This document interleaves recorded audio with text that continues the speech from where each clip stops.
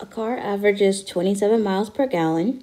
If gas costs $4.04 per gallon, which of the following is closest to how much the gas would cost for this car to travel 2,727 typical miles? Okay, so if I know that in order to calculate this, I need to take the total miles of the trip. I'm going to divide it by the miles per gallon. And then I'm going to multiply that answer by the price per gallon. Okay, so I want you guys to go ahead and write this down. And now let's go ahead and insert the information that we were given. So the total miles that are going to be traveled are 2,727. The miles per gallon is 27 miles per gallon. So we're going to put 27 on the bottom. And then we're going to multiply that by the price per gallon, which is $4.04. So $4.04. So 27 divided by 27, that is equal to 101 times 4.04. And so that would total $408.04. So my answer is going to be D. All right, let's go ahead and go to problem number 2. It says, when x is equal to 3 and y is equal to 5, by how much does the value of 3x squared minus 2y exceed the value of 2x squared minus 3y? So the two equations that are given are 3x squared minus 2y and 2x squared minus 3y. So we're comparing the two. So it says this first one exceeds the second one. So this one is probably going to be more. So let's go ahead and plug in x equals 3 and y equals 5. So where we see the x, we're going to go ahead and put the 3 minus 2, and we're going to put 5 in for y. So when we're solving this, we're following the order of operations, PEMDAS. So first, we start with the parentheses, then exponents, multiply or divide, add or subtract, whichever comes first. So because there's no action to take within the parentheses, we can go ahead and move on to exponents. So 3 squared is the same as saying 3 times 3, which is 9. So 3 times 9 minus 2 times 5.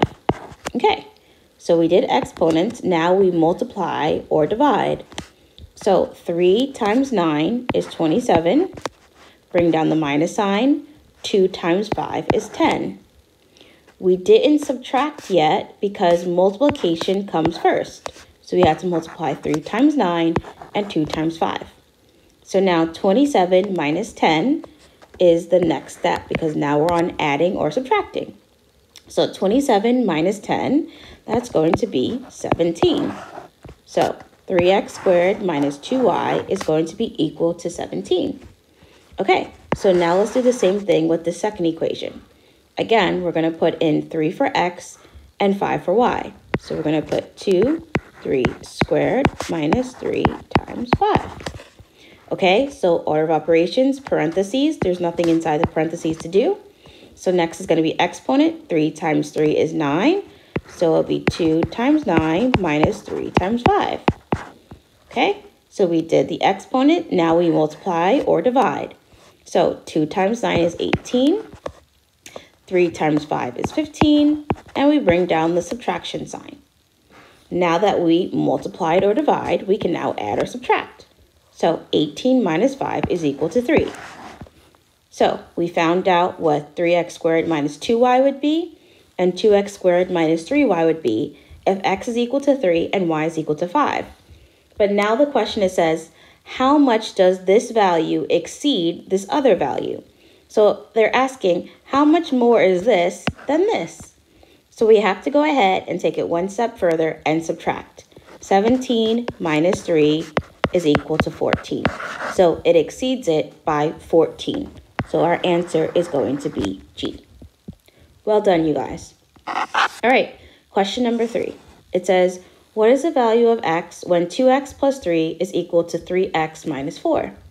So I like to go ahead and write it out. 2x plus 3 is equal to 3x minus 4. Okay, so what I'm going to do is I'm going to try to get all the x's on one side, and I'm going to try to get all the numbers on the other side. So I'm going to go ahead and add 4 to both sides. And so what's going to happen is I'm going to be left with 2x plus 7 is equal to, bring down the 3x, and the 4's cancel each other out. Okay, so because I moved this 4 to this side, I now have to move the variables to the right side. Okay, so how do I move that positive 2x to the other side? I subtract 2x from both sides. So I am left with, the 2x's cancel each other out. I'm left with 7 is equal to 3x minus 2x, which is just 1x. Okay, so now I want to get the x by itself. So again, you can divide both sides by 1, and you can cross out the 1's, and x is equal to 7 over 1, which is 7 divided by 1, which is just equal to 7. So x is equal to 7, or I can just know that anytime I see something that says 1x, that's the same as just saying x is equal to 7. That 1 can sometimes just be invisible. So x is equal to 7. So,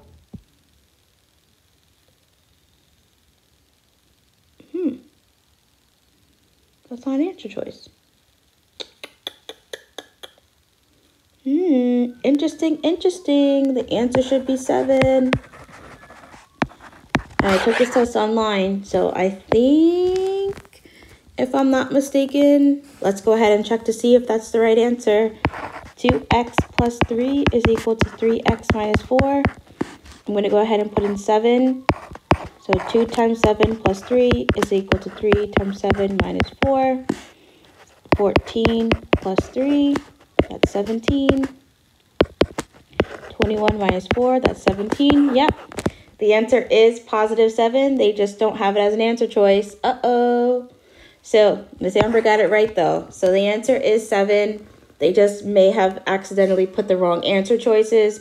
And what I did here was I plugged in the 7 into the equation again to see if that is the right answer. And yes, that was the right answer because they equal each other out when I plug in the 7. So our answer is positive 7. Okay, that one got me scared for a moment. I was like, oh my goodness, I can't believe I did it wrong in front of all of you guys. Okay, so now it says, what is the greatest common factor of 42, 126, and 210? So 42, 126, and 210. Okay, so I'm going to find the factors. When you're, just write this on the side, greatest common factor. When you're finding greatest common factor, you could do it backwards. First, you find the factors. Then you find the factors that are common, then you find the greatest of the 3. So let's start with finding the factors of 42. I would do 1 times 42 is equal to 42. 2 times 21 is equal to 42. 3 times 14 is equal to 42. And 6 times 7 is equal to 42. So the factors of 42 would be 1, 2, 3, 6, 7, 14, 21, and 42. Okay, so what I would do here is, because I know 126 and 210, they're going to have a lot of factors. And if I'm taking a test, and this test is timed because it's the ACT test, I know that I can't waste a lot of time. So now my test taking skills have to kick in for me. If I was doing this for homework, then I could go through and find out all the answer choices and just make sure and check and double check and double check. But because I know that this test is timed, I'm going to go ahead and try to use some of my test taking skills, which is the greatest factor for 42 is 42. I'm going to just check to see if 42 can go into 126. So 42 times 3 is 126. So I know that 42 is also a factor of 126. And now I'm going to also check to see if 42 can also go into 210. 42 times 5 is 210. So 42 is going to be my answer. And the way that I got this is because I know that the greatest factor that 42 is going to have is 42. So there is not going to be any greater number than 42 that's going to go into 126 and 210. That's going to be the greatest common factor. So the greatest common factor is going to have to be the greatest factor of this smallest number as long as it goes in to each one of these numbers. As long as 42 could go into 42, 126, and 210. So what does this mean for you when you're taking your test? Because you may be a little bit confused because I didn't do it the normal way by finding all the factors for every number. I did it the test taking way. So what does this mean for you if you're given something like this in the future? So say you have the numbers 20, the numbers 40, and the number 100. And say you have to find the greatest common factor out of the three of those. I'm going to figure out what the factors are for 20, the smallest number, because it's going to take the least amount of time. I could do 1 times 20. I could do 2 times 10. I could do 4 times 5. Okay, so the factors of 20 are 1, 2, 4, 5, 10, and 20. So the greatest factor of 20 is 20. So I'm going to check to see if 20 can go into 40. 20 times 2 is equal to 40. And then I'm going to see if 20 can go into 100. 20 times 5 is equal to 100. So 20 is a factor of 40, and 20 is a factor of 100. Now remember, with greatest common factor, it has to be factors of all three. It has to be common to all three, and it has to be the largest number that's common to all three. So although 1, 2, 4, 5, 10, those are all common to all three, the largest number that's going to be common to all three will be the largest number that goes into 20, as long as it also goes into 40 and also goes into 100. So if you go back to what our answer choice was, just so you know, it was 42, because 42 was the largest factor that went into 42, 126, and 210. All right, so I'm going to give another example in the future of this type of problem. I'm sorry if I confused you, but I don't want to just teach you guys the long way, because if this is a time test, then that's not doing you guys any good for me to teach you the long way around this. So just try to find the greatest common factor of the smallest number and see if it goes into the other numbers. That is most likely the greatest common factor of all three of the numbers. All right, so problem number 5. And I'm sorry, my husband is cooking in the background, so he likes to whistle and he likes to bang the pot. So I know that I hope you guys are not able to hear that super loud, but if you are, well, just know he's making spaghetti tonight. Okay, so it says sales for a business were $3 million more than the second year. Sales for a business were $3 million more the second year than the first year. So we're talking about first year, so I'm going to write that down. We're talking about a second year, I'm going to write that down. Okay, and then it says if sales for the third year were $38 million, what were sales in millions of dollars for the first year? Okay, so it doesn't say what the sales for the first year were. So I'm just going to go ahead and just make X because it's unknown. But it does say that the second year, we had $3 million more the second year. So we would take X and add 3 million. I'm just going to write the number 3 because we know that we're talking about millions. So the first year was X because it's unknown. The second year was the first year plus 3 million because it was 3 million more. More means you're adding. And then it says the third year were double the sales of the second year.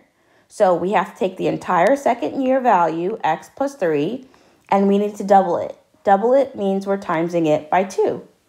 So we have to go ahead and we have to multiply that. It would be 2 times X and 2 times 3. So the third year could be represented by 2X plus 6.